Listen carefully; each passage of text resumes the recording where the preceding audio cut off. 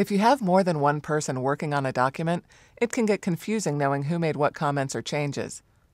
The Track Changes function can help you keep everything straight and let you decide which edits to keep and which to ignore. The first thing you want to do if you're going to make any changes for someone else to review is to enable the Track Changes function. So go up to the top navigation and click Review. Here in the middle of the toolbar, you can see the option for Track Changes.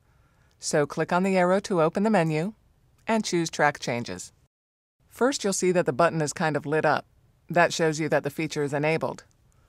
Now, when we go back into the document and make corrections, the edits are visible on the screen.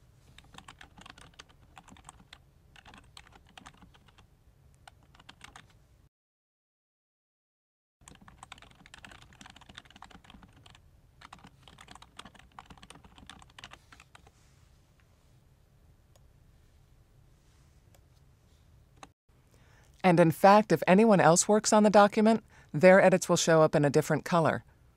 When you hold the mouse over a piece of text that was edited, it gives you the name of the person who made the change and the date and time when they entered it. If you want to change how edits are marked or have all the edits show up in the same color, you can change the option settings. Just go back up to the Track Changes menu and select Change Tracking Options. Here in the dialog box, you'll see we can change how insertions and deletions appear in the text or change the color of the editing marks. You can also change the settings so that you don't see the markup on the screen.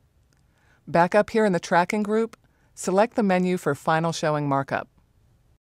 And then just select Final. Now you can see the edits have disappeared from the screen and only the changes I made are visible in the document. Since the Track Changes button is still selected, we know that the changes are being captured behind the scenes. You can always switch that option back if you want to see the edits again. When everyone is done editing, you can decide whether to accept or reject the changes that have been made.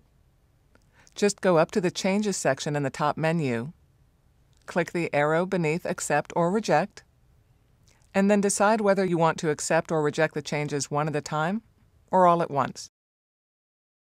With the Track Changes function, editing is that easy.